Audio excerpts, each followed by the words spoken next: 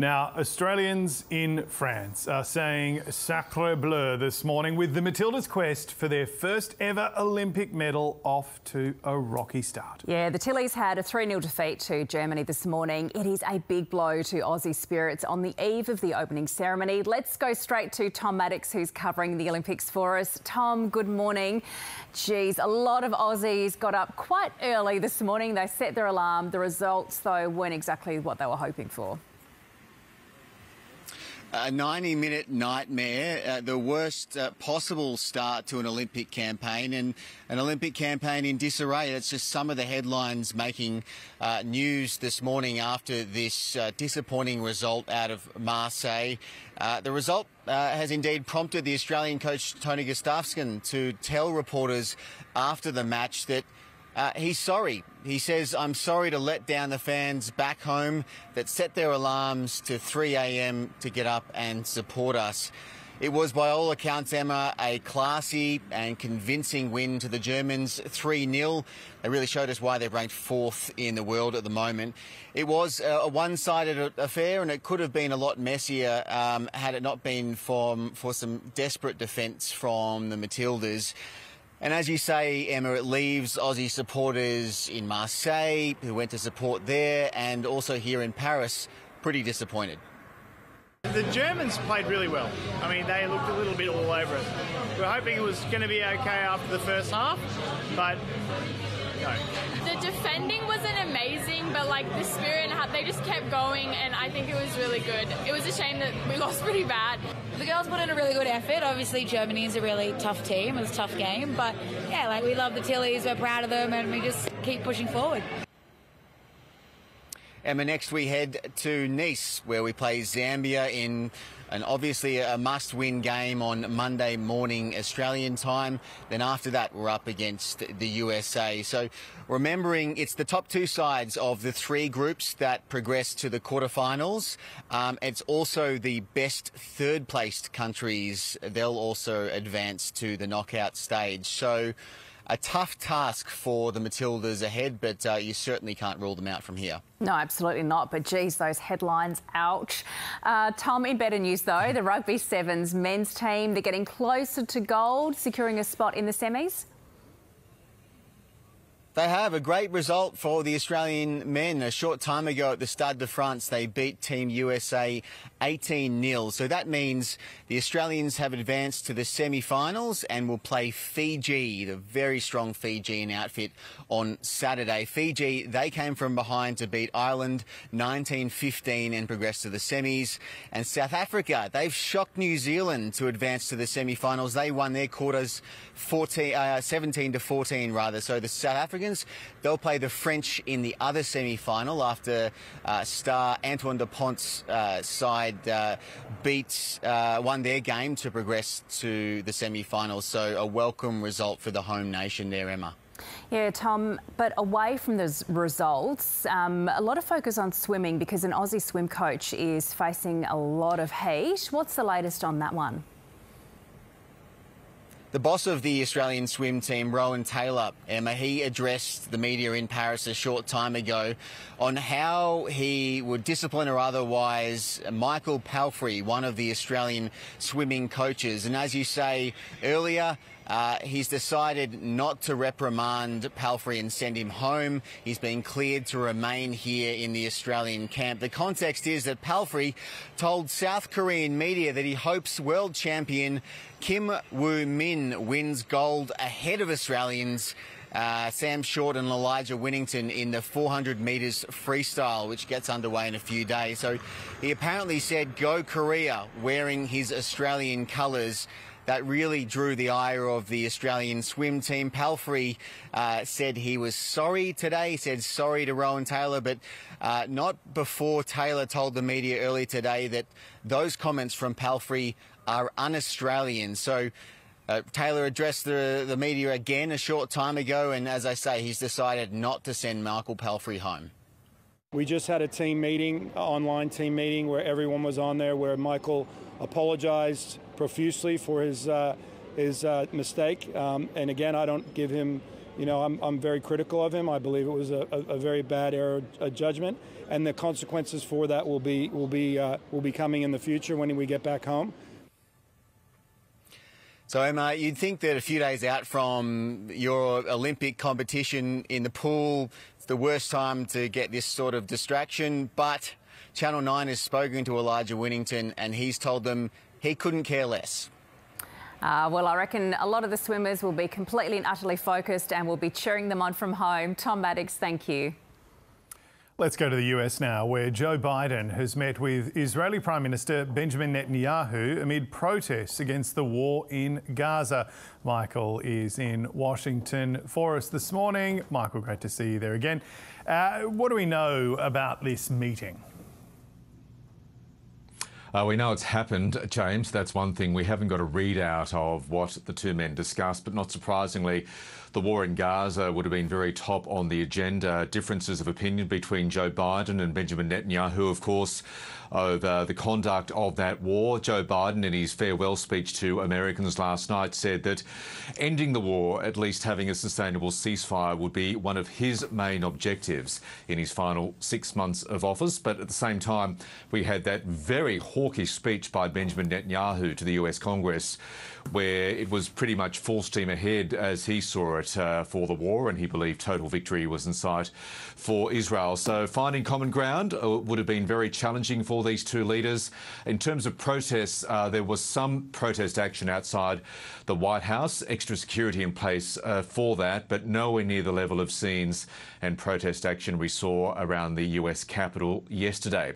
At the start of those talks in the Oval Office, Benjamin Netanyahu was full of kind words for Joe Biden. Mr. President, we've known each other for 40 years, and you've known every Israeli Prime Minister for 50 years, from Golda Meir. So from a proud Jewish Zionist to a proud Irish-American Zionist, I want to thank you for 50 years of public service and 50 years of support for the State of Israel. And I look forward to discussing with you today and working with you in the months ahead on the great issues before us. Benjamin Netanyahu also meeting at the White House this afternoon with Vice President and presumptive Democratic Party nominee Kamala Harris, who is seen to be more sympathetic to the Palestinians' cause than Joe Biden. And tomorrow, the Israeli leader flies down to Florida to meet with the Republican presidential candidate, Donald Trump. Well, Michael, you mentioned the candidates there. This, of course, is set in the backdrop of this election race that, gee, it's getting quite heated. What's the latest from the different camps? Yeah, it's getting quite heated, and it's pointing, Emma and James, to what is going to be a particularly grubby, for want of a better word, final 3 months of this election campaign. A lot of the inflammatory rhetoric, it has to be said, coming from Donald Trump. He used a rally appearance yesterday to talk about Kamala Harris, in his words, being a radical left lunatic, describing Kamala Harris as, in his words, lying Kamala. We've had a few Republican lawmakers on Capitol Hill going as far as saying Kamala Harris was a quote-unquote diversity pick, and that has even been shouted down by the Republican Party leadership. Also today, we had Donald Trump phoning into his favourite Fox News breakfast TV program, and he was asked by the host to respond to what is going to be a very prominent line from Kamala Harris, in that she is quite happy, as she sees it, to compare herself as a former prosecutor in a past life versus convicted criminal Donald Trump. And this is how Mr. Trump responded to that. Well, I think it's disgusting, and I get a kick out of one thing. They say, sir, be nice. You just got hit with a bullet. Maybe he's changed. Be nice. And I'd love to be nice, but I'm dealing against real garbage. When you hear that, they've weaponized the justice system against me. They've indicted me 4 times. They've pushed other lawsuits onto me. It's never happened in this country. This is like a third world country, what they've done, a banana republic.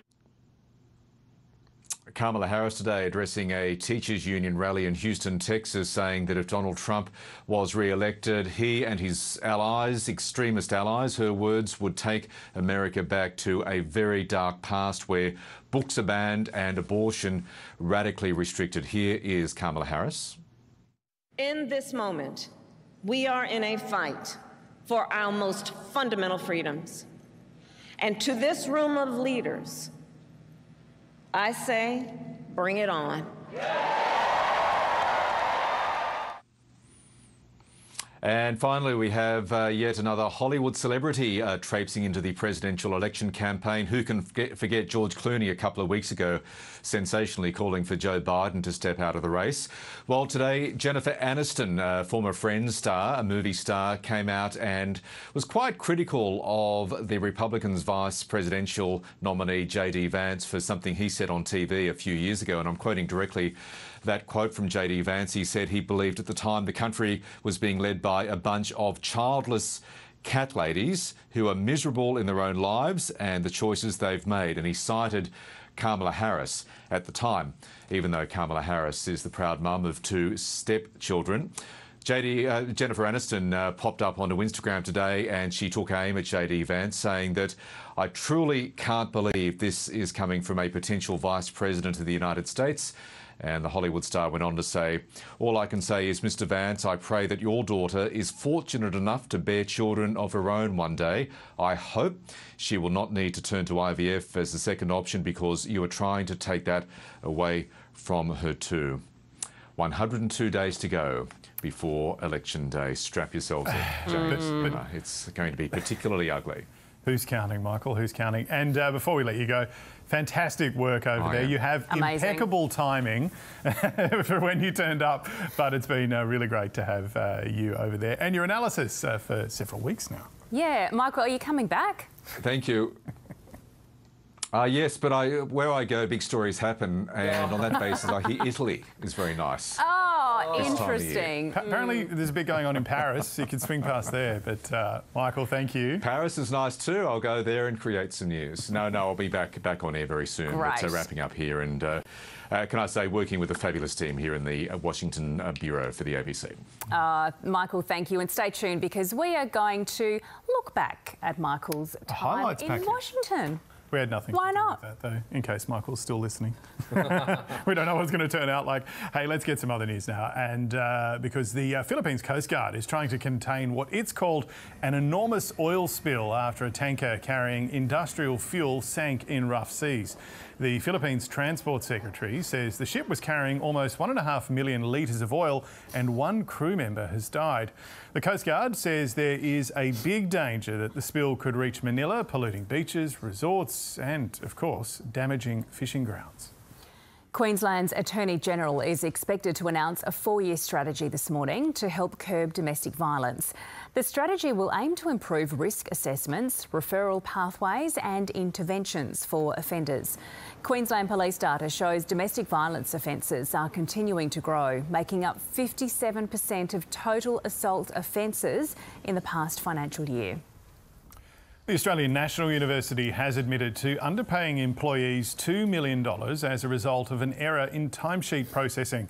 An investigation found the errors spanned 11 years, affecting more than 2,000 staff. ANU will back pay staff over the next 12 weeks and says it is deeply sorry for the error.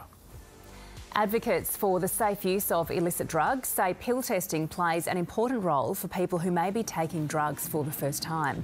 Queensland's Health Minister has announced a free and confidential pill testing service will be introduced at Schoolies this year if the state government is re-elected. The Queensland network of alcohol and other drug agencies says people aged between 18 and 24 are especially vulnerable drug users. The federal court has ruled there is insufficient evidence to prove that the weed killer Roundup causes cancer. A major class action against the weed killer's parent company saw hundreds of Australians claiming exposure to the product's active ingredient glyphosate causes non-Hodgkin lymphoma. And DIY not. Aussie music legends Peking Duck have confirmed that Bunnings will host a warehouse rave.